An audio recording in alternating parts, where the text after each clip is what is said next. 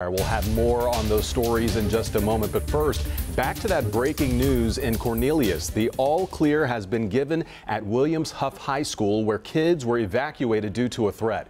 Cornelius Police tweeted out the active situation a couple of hours ago. They were asking everyone to avoid the area around that school and directing parents to Bailey Road Park to pick up their kids.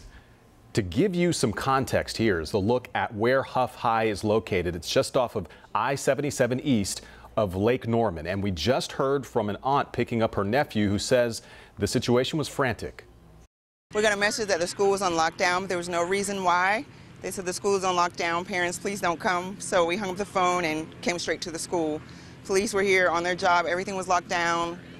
But it's just insane not knowing what's going on with your kid for like 30 minutes. And we are also getting a look at some of the incidents that we are seeing in CMS schools here. CMPD also giving an update on 4 incidents in those CMS schools, all within the first 3 days of class. First, Mallard Creek High here.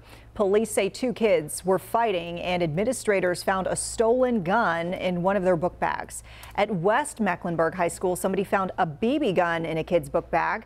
And then next at West Charlotte High School, a 911 call tipped police off to guns in a car parked at the school. 1 teen was arrested in that incident. And then finally at Harding High School, SROs had to break up a fight between students. Police say that they are staying vigilant, so everyone stays safe.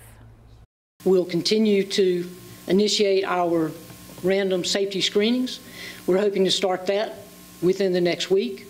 And that, too, we hope will deter any more of these kind of activities. Police are also asking parents and students to speak up and let them know if they see any suspicious activity. And now for the latest.